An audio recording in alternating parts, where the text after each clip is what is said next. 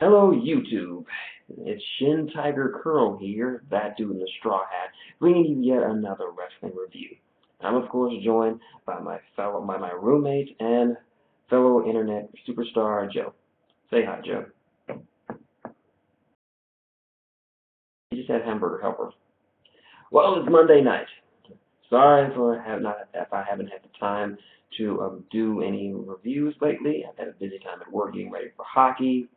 Long story short, things exploded. Leave your comments below. But yeah, it's Monday night. You know what that means? Time for some Raw. We have more than a month away from Hell in a Cell. So how's the WWE gonna build up to this? I got my notes. Let's get started. John Cena comes out and says that his arm injury, that if you have been following wrestling, you would know that John Cena injured his elbow and had to undergo serious elbow surgery. So far, the buzz around the internet is whether or not John Cena will be ready for Hell in a Cell. We know that Cena is a freak of nature by all rights and regards. The guy did come back from a major neck surgery just a week afterwards, and just didn't seem nothing bothered by it. But he comes out, of course, says the usual cheap pop stuff like "We're in Sacramento, we got this, we got that going on." You don't need to try so hard, Cena. But yeah, this immediately segues into our first matchup. Big Hungry Ryback versus the former tag team champions Primo and Epico. There's really not much to say about this match, other than the fact that it's a standard squash match to build up Ryback, and I'll just touch on this for a small second. My thoughts on Ryback are, I like the guy. He's surprisingly over for not having much to say or do in the ring. He, like JBL has been saying, and yes, JBL has been doing commentary, so it's good for us. But JBL often says a lot of true stuff, and it's true what he said, that Ryback needs to be tested. Squash matches are good for building up, but if you're really going to have this guy go for a run at the big belt, you need a credible threat. You need someone to really take Ryback to his limits. Someone like probably Big Show or Tensai, someone big, like a top-level mid-carder, someone just to show off what a monster he is. We already know he's a monster, but give him a more main event feel. I can dig him chasing after the title, but not getting the title. Anyway, Primo Epico gets stomped, sneezing ashed. Next up we have a match: Brodus Clay versus R-Truth. R-Truth gets on the mic and says that little Jimmy is going through some changes, puberty. So he doesn't want to fight tonight, but he does want to dance. So for the next 2 minutes, we are treated to R-Truth and Brodus Clay dancing. Yeah, somebody call my mama. This is just terrible. Yeah. But thankfully, Vince gets on the mic, gets on the Titantron, and tells him to get the fuck out of the ring because he's about to make the State of the WWE address. Thank you, Vince. You saved us a lot.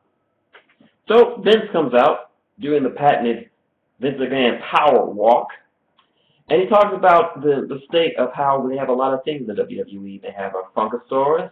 They have a guy who has an imaginary kid as a friend. They have luchadors. They have intellectuals. They pretty much have everything under the sun. So, but he is stopped in the middle of his segment. He's stopped in the middle of his speech by CM Punk. And I have to say that the following promo was a pretty great one. Punk pretty much ripping into Vince and into the fans, doing his best to heal it up, but still getting some cheers from the crowd. CM Punk is only going to get cheered.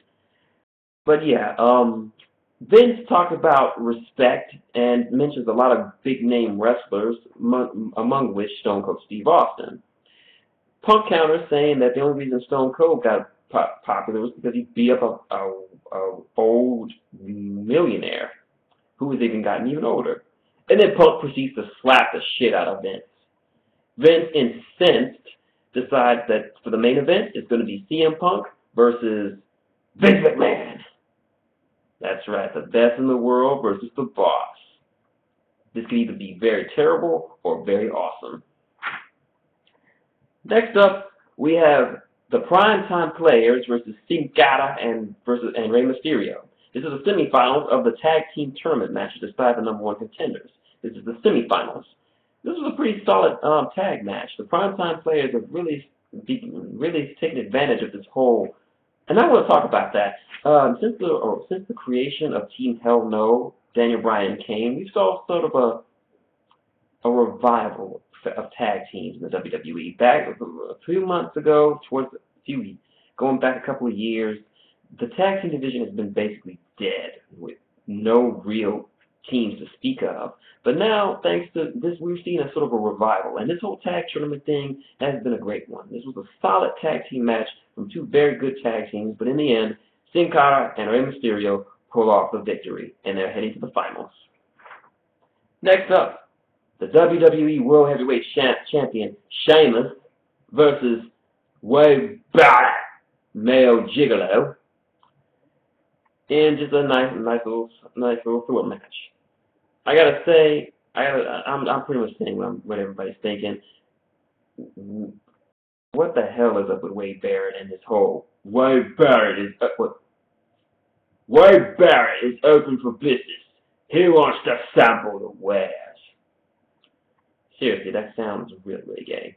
But overall, it was a nice, solid, back and forth slobber knocker of a match with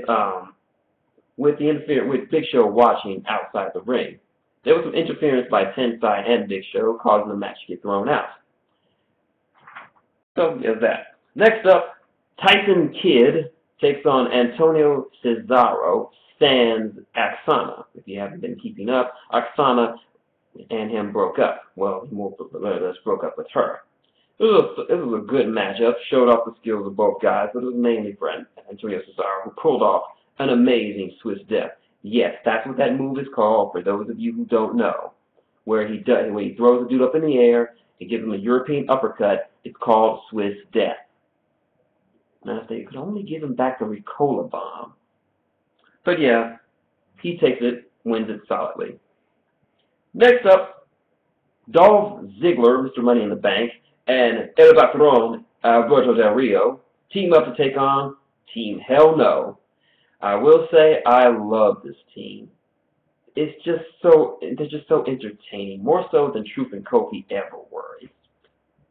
It's just so bizarre that it works. I mean, you got this technical submission expert in Bryan and this big red monster, both of whom who seem to have anger issues. They can't get along to save their lives, and yet they're tag team champions and a great tag team at that. I've been so interested in a tag team like this since Jericho. And that's saying something. But yeah, it was a very, very solid matchup. Surprisingly, Ziggler and El Patron make a pretty good, solid tag team. It was a nice back-and-forth matchup with a lot of psychology involved, with Bryan and Kane bickering most of the time, which plays into their dynamic, and they picked up the victory. Good for them. Next up, backstage, Jim Ross talks to Vince McMahon about his upcoming match, and tells him it's not a good idea for him to do it. Vince tells him it doesn't matter what he thinks, thank you, Rock, and that he wants JR to call his match, in the same vein that he called Stone Cold matches. Next up, we have an impromptu cameo by Larry King and his wife to interview The Miz, whose birthday happens to be today. Happy birthday, Miz. And Miz proceeds to own him like a government mule. Kofi then comes out, and look, I'll just say it right now. That whole fucking segment was pointless from the start to finish. Larry King served absolutely no purpose whatsoever in extenuating this rivalry at all. He just was there. He didn't even talk much. Miz and Kofi were just running over him pretty much. He just seemed out of his element. Sorry, Larry, you're a great interviewer, but you didn't need to be there tonight. More on that later. Next up, we have the second match of the Tag Team Tournament semifinals. Zack Ryder and Santino Marella versus the team of Rhodes Scholars, Cody Rhodes, and Damian Sandow. This is a very solid matchup again. Damian Sandow and Cody Rhodes worked well together, and they picked up the win. Sorry about that. The After the match was over, Santino was jumped by the group. I don't know what they're called of what was his name of the one man rock band. His name escapes me for the moment. Jinder Mahal, who I fucking hate, and damn, I'm just drawing a blank tonight. Just Drew McIntyre. Yeah, we got two never words and a could have been. I really don't care for this group. Don't ask me why. Next up, it's for the Divas title, Eve versus Caitlyn with Layla at ringside. Match was okay by Diva standards. Layla should not be talking while JBL is talking. It will not end well for you, Layla. Anyway, Eve picks up the victory. Blah, blah, blah. Who gives a flying fuck? There's also one extra backstage segment with Larry King and Team Hell No. But, of course, Team Hell No takes it because they're much more entertaining. I mean just look at it. It's just hilarious. Come on. Finally, we reach the main event. CM Punk versus Vince McMahon. The WWE Champion versus the Chairman of the Board. First, Punk comes out and jumps Mr. McMahon from behind before the match even gets started. It becomes sort of like a beatdown, but Vince fights back. Surprisingly enough, this was a much more entertaining matchup than I thought it would be. Vince, despite how up in years he's been, really gave it to CM Punk. Vince was bleeding out of his ear and across his eye, and he was really taking it to Punk. I mean, you should see him. He looked like he caught his second win back when he was feuding with Austin. I mean, Vince, I'm amazed. I mean, even at one point, he had Punk even running for his life. I don't know whether it's to attribute it to Vince McMahon's overall great shape that he's always been in, or CM Punk's ability to just make anyone seem good, but this wasn't a matchup at all. If this was a wrestling match, I would be raining up and down about how terrible it was, but this was just a fight. It had no start, no middle, and beginning, just the two men just beating the piss out of each other. Boy, did they. CM Punk lands a low blow to Vince McMahon and tries to go and beats him with the kendo sticks. They got introduced in this match. He goes to put the go to sleep on him, but then Ryback came in. Did someone forget to feed the Ryback? Did you forget to feed the Ryback, Cat? He didn't. Ryback comes in very hungry as usual. So he decides, but Punk wants no part of it. Then Cena decides to interrupt, throw him back in the ring, and it looks like Ryback is going to devour Punk. Punk slides out of the ring, takes his belt and heads for the hills. But Vince gets on the mic and says, next week, Punk, you have a choice. Either face Ryback in the cage or face Cena in the cage. And if you don't make a decision, I'll damn sure make it for you. And Punk, of course, in the last image we see is Punk clutching his title in vain. So, that was Monday Night Raw. My thoughts? A little sluggish at the end, but sluggish in the beginning, picked up in the middle, and was awesome at the end. That's what I have to say. So, of course, you now know what's coming. You probably missed it. Time for the D-Cell Battery Award. Now, I had a very hard time picking. There were two segments that I just didn't care for. One being that whole dance-off with R-Truth and Brodus Clay, but the other one, it was no contest. The D-Cell Battery Award goes to you, Larry King. Not to take away anything from your journalism, but you added absolutely nothing to this tonight's segment. You didn't belong here tonight. I'm sorry, but Larry, I know you're retired and all, but stick to what you're doing. Don't whore yourself out. You're better than this, but you didn't really do jack shit tonight. It just. But yeah, Larry King, you're eating a D-Cell battery, my friend. And now for my other award, the Jizz My Pants Award. goes to Vincent Kennedy McMahon. Yes, sir. My God, you were amazing tonight. You were intense, you were gruff, and you were surprisingly hardcore. I mean, to get into a a kendo stick battle with CM Punk and winning, yeah, the size of grapefruits, my friends, the size of grapefruits. But yes, that was my review of Monday Night Raw. Tune in Thursday as I attempt to review TNA Impact. It's the final. I think it's the final show before Bound for Glory.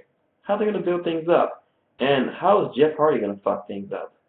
So till then, this is Machine Tiger Curl, I do in the Straw Hat, and Joe, and Kat, saying good night and wrestle on.